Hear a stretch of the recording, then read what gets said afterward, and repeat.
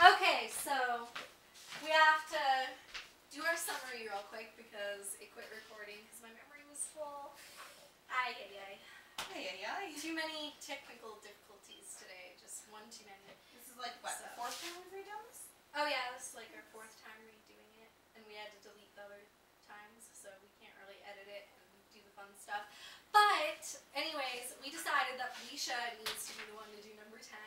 Or at least we think she should. I mean, I might do it if you guys want me to. Or if you want both of us to, who knows, we might both do it.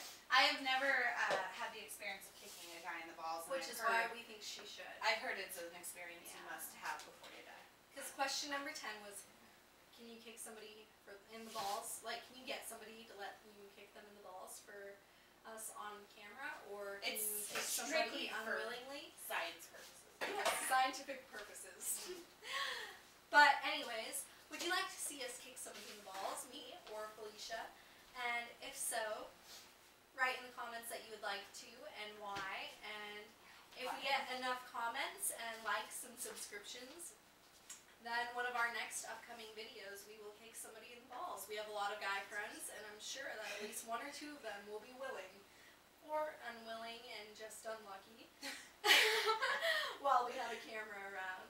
And they'll get kicked in the balls just for you. So if you'd like to watch us kick somebody in the balls, like, subscribe, comment, let us know. And if you don't want us to kick somebody in the balls, still like and subscribe and comment and tell us why you don't want us to.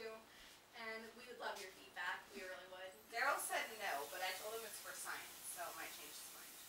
Maybe. And if not, just tell him, hey, that way he doesn't have to worry about having more kids. Okay, so I guess that sums up our video for today. I hope you guys have a great day. Like, subscribe, comment, and check out my new channel when I actually have my cooking videos up in like a week. Time for Kitchen Nightmares. Bye.